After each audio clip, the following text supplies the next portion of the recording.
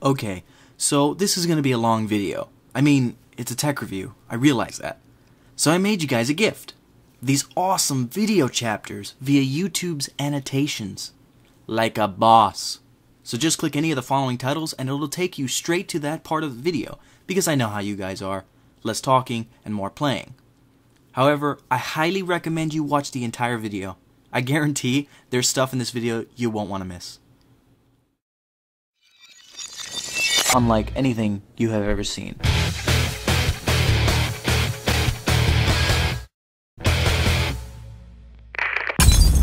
Hey guys, it's Mark Maya, aka TheMetalMan1112 from TheMetalManTV, and today I'm bringing you my very first tech review on one of the most epic pedals that DigiTech has ever released and is on the market right now. Where's my box? Cameraman's such a douchebag. The DigiTech Whammy WH-4, the most standard pedal on every professional's pedal board. For those of you enthusiasts and guitarists out there wondering, what is the Whammy? I don't understand. It's awesome, and here's how it works. The Whammy is simple. The pedal takes your guitar sound and pitch shifts it using a special algorithm. Then it controls that pitch with the expression pedal. It certainly takes your playing to a new world of squeals, monster dive bombs, and bends that can only be found on other instruments. The DigiTech Whammy was first engineered and manufactured in 1989 by IVL Technologies and was discontinued in 1993. It still remains as the most sought-after version of the Whammy. Then, the DigiTech Whammy 2 was introduced in a black chassis. This was the first Whammy pedal that had the ability to store one preset setting, which allowed the user to choose any two modes and toggle between them using the select button. Afterward, DigiTech announced the release of the DigiTech XP100 Whammy wah, incorporating wah and whammy effects, including 29 different presets, a volume control, and auto wah effects. Soon after, the DigiTech Bass Whammy was introduced, looking just like the Whammy 2, but in a blue chassis with a few different controls. And finally, in the series of Whammys, the current DigiTech Whammy WH-4 was released, being the closest to the WH-1 with added MIDI features, a dive bomb setting, and a new drop tune setting. This version of the Whammy was also released in a special edition chrome casing to celebrate DigiTech's 20th anniversary of the pedal. Currently, some notable musicians who use this version of the DigiTech Whammy, the WH-4, include Tommy Kessler from Blondie, Matthew Bellamy from Muse, and John Frusciante, formerly known as the Red Hot Chili Peppers guitarist. Okay, so when you get this pedal, the box, you're going to notice it first was very heavy because this pedal is quite heavy. It's made out of die-cast aluminum, so it can stand some pretty serious abuse. But you'll also see that there's registration papers that you need to mail so you can get your warranties on your pedal, as well as a user's guide, which I highly recommend everybody reads, regardless of how expert you may be in all of your pedals, because it has an in-depth guide to the pedal itself, all of its effects, as well as all the functions for MIDI and how to set them up properly. Inside, of course, the pedal itself, DigiTech Whammy WH-4, has the DigiTech logo, die-cast metal, pretty sturdy, harmony, detuned shallow, LEDs, all that jazz.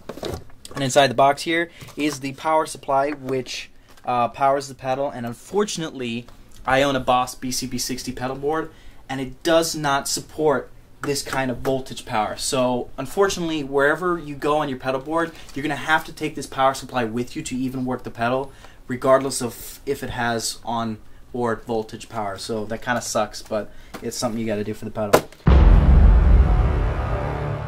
You've seen the overview, you've seen the history, you've seen all the modes and everything you can do. Now, let's hear how this baby sounds. And here to help me with this part is my bass player friend and fellow YouTube member.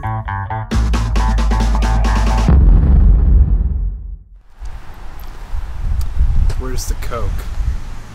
Dude, hold up, man. Bro, what are you talking about?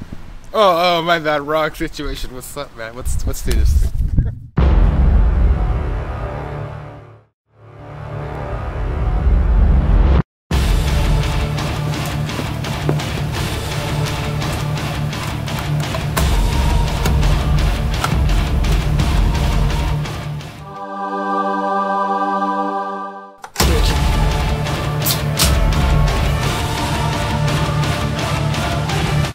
I'm a healthy motherfucker. Okay, so we're all set up here. We got Amplitude 3 running full on. Lexicon Pro seems good to go. DigiTech Whammy, we got this on the Whammy portion of the pedal. So we're going to do some really clean tests with the clean amps, basic amps from Amplitude 3 and see what it sounds like. So here we go.